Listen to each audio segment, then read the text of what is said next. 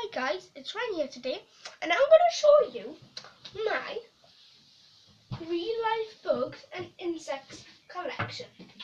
So, I'm going to do my most recent case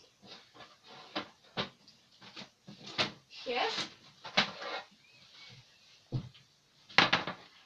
So, I have the Javan tarantula.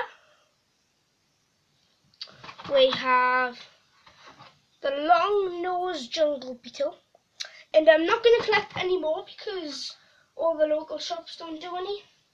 This one is called the exotic plant hopper. We have got the June beetle, which is very small. We have the devil spider, and I'm not too sure how to pronounce this one, but I think it's called, oh my god, I can't get it out the case, fruit chaffa beetle. Right, that's that case. I would have filled all that case, but like I said, the normal shops don't do them anymore.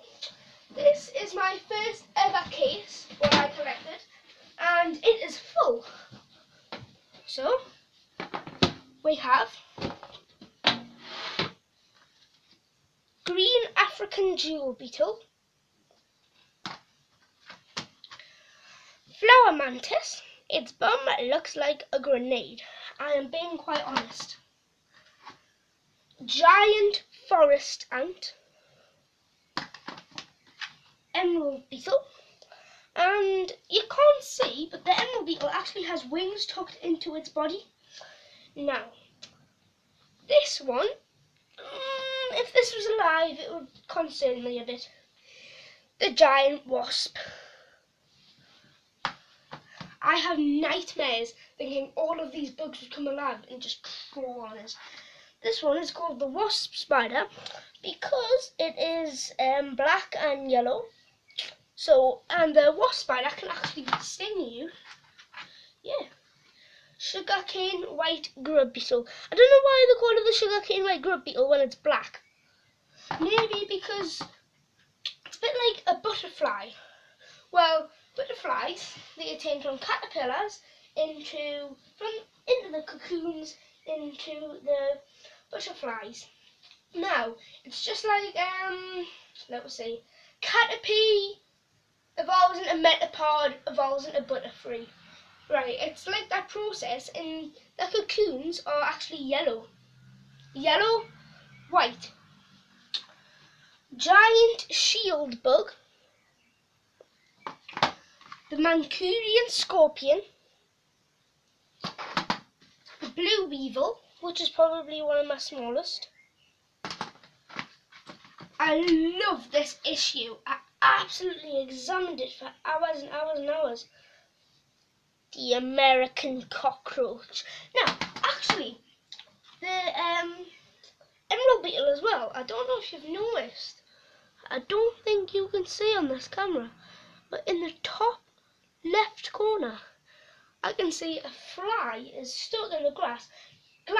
Now, I don't know if it's just because the creators of the real life bugs and insects made a mistake, or this was the emerald beetle's food.